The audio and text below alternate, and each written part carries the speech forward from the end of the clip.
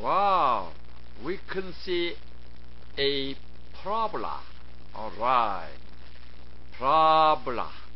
Okay, so Parabola. Alright.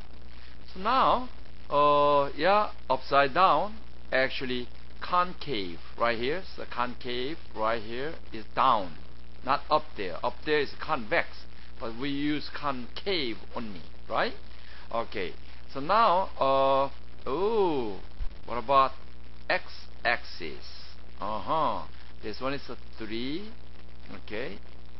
So this one is -1.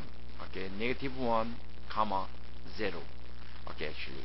So what about this one? That's y-intercept, right? So y-intercept is a 3. So actually 0, comma 3. What about this vertex? Okay, so this vertex up 1, then 4. Whoa. Alright. So we have another point right here. Oh man, so that's enough. Alright. So now let's find out the equation first. Functional equation. That's right. The equation actually looks like this, right? So you know this. Okay. So y equals ax squared plus bx plus c. Okay. That's the original equation. Okay. So in this case, a cannot be 0. So you know that already, right? Okay. So now, what about this? Then, you know what? We can make 3 equations because we have enough points right there. So look at this one. Okay. So now let's plug the first one right there. Okay. So left hand side. Okay. This is x-intercept. Okay, so -1, then 0. That means y is going to be 0. So I can write this way. A, then -1 squared, okay, plus b, then -1, then plus c equals 0. Okay, so next one, so right hand side, right here. Okay, so 3, 0, right? Okay, that means a, okay, 3 squared, okay, plus b, then 3, okay, actually 3b, okay, plus c equals 0. Okay, the next one, we can use any point, but a, easy for this one. Okay, so, okay, 3 is y-intercept, so actually that coordinate is 0, 3, right? Okay, that means 0. We plug 0 here.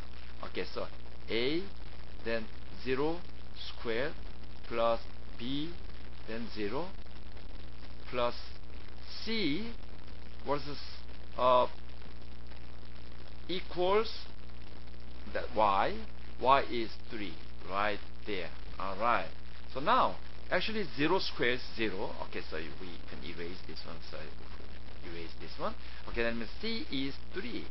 Oh, that's right. Then instead of c, we can substitute. Okay, so c with 3.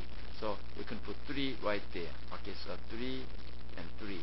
Okay, so now we can make 2 new equations from here. Okay, let's say -1 times -1 is 1. So actually a. Okay, so plus, actually this one is a minus, so minus, and -1 times b is negative b equals, actually, you can move this 3 to your right hand side. It's going to be -3. Alright.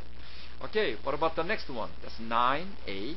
Alright, 9a. Okay, so plus 3b equals, now you can move again. Okay, so 3 to your right hand side is going to be -3. Now the bottom one, hey, we can change this bottom one, right?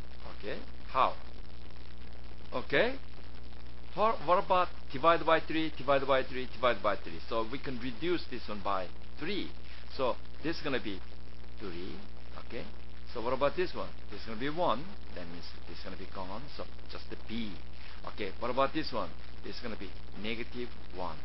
Alright, now, hey, bottom and top. Okay, so we have negative B and plus B. So we can add these two equations right here, right? Okay, alright, let's add. A plus 3A is a 4A.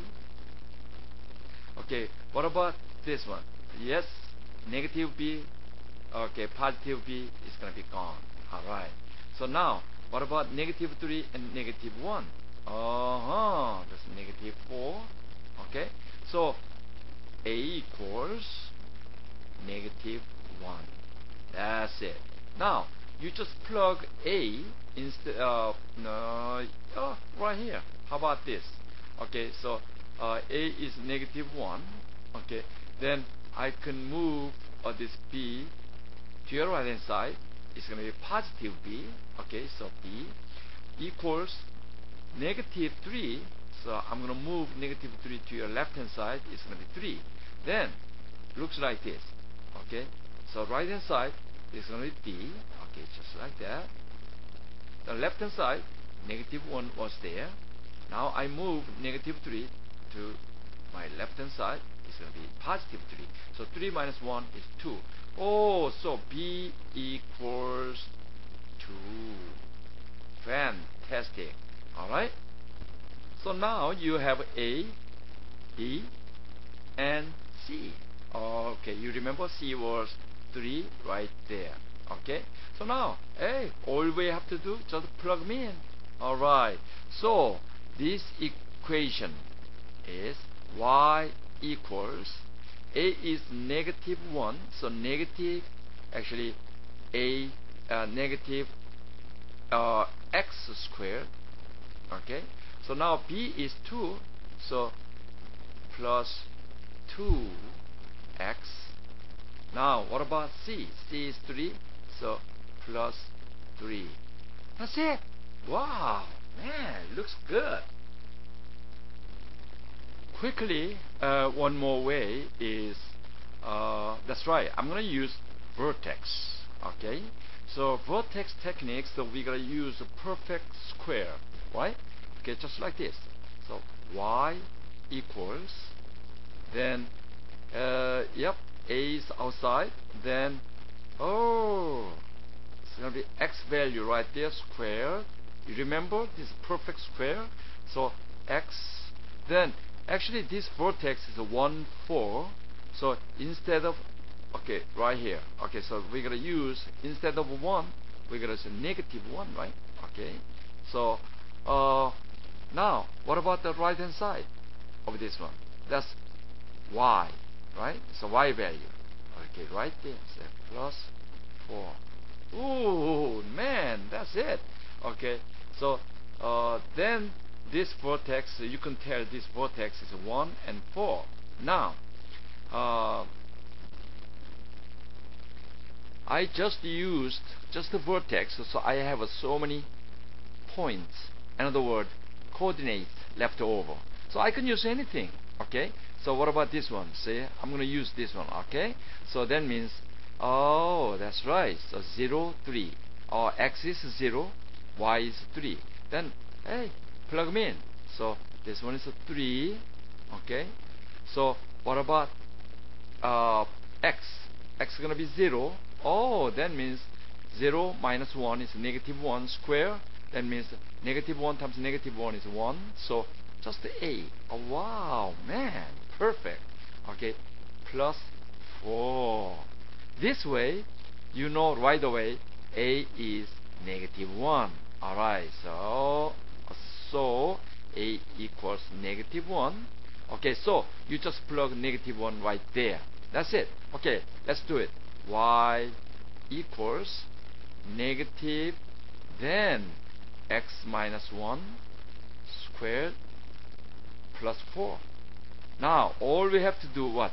That's right, simplify this one. Okay, so negative, then x minus 1 times x minus 1 is the x squared, negative 2x plus 1, then 4.